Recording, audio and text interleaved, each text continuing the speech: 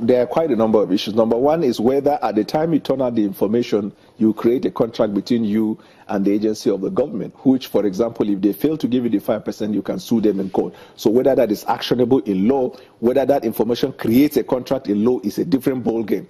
We have to look further on that. And then secondly, we also need to find out whether the percent, because any money recovered by an agency of the government that belongs to the Federal Republic of Nigeria goes to the coffers of government and cannot be used by the executive unless it is appropriated by the National Assembly. Is it appropriated? Is it captured in the budget? If these things are not taken care of, then any act of any agency of the government to give any form of percentage to individuals who blow the whistle may be unlawful in law.